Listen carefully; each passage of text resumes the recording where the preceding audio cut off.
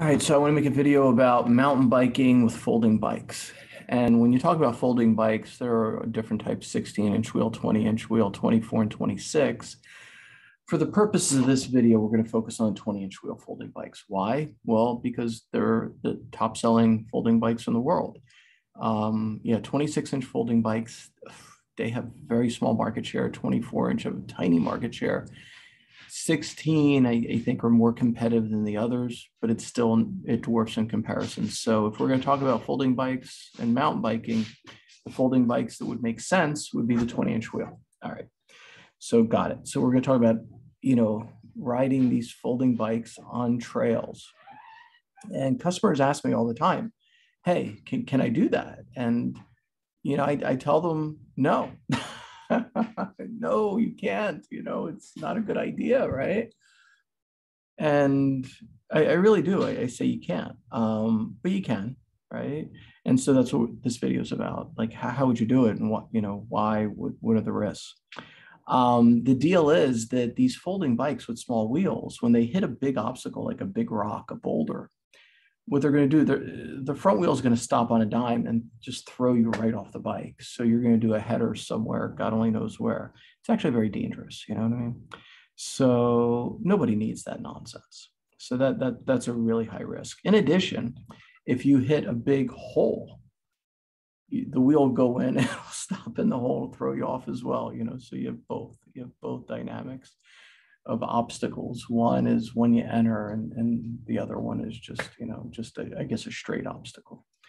So yeah, riding off-road can be extremely dangerous, because if you're being thrown off your bike head first, usually doesn't end too well. I actually had that happen when I was young once. I had a really bad concussion, busted up my shoulder, like ridiculously bad, broke my helmet.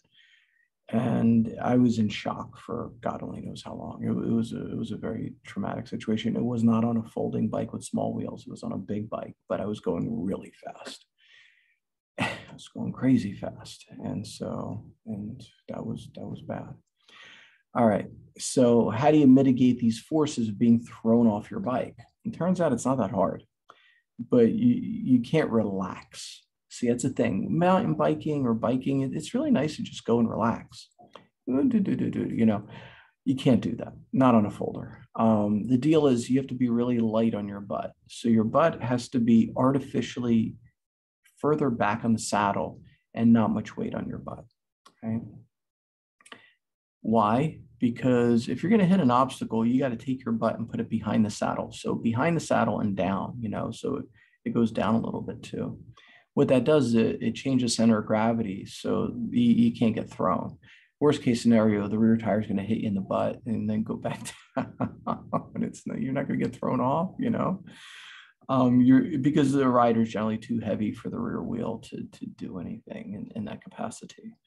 So yeah, the deal is when you hit these obstacles, you have to be really, really light on your butt. So you can't be sitting like you normally sit when you're riding. And, like I like to putz around. I'm older now. So, can't do that when you're mountain biking. You got to be on edge, but it is doable. I've taken our bikes on crazy, treacherous, real mountain biking track, like single track, and just dangerous stuff. Single track is usually not bad. But I've taken in all kinds of nonsense, and I've actually been successful, but I do understand that most people would not. So I definitely, if somebody asks me, can I do it? The answer is no.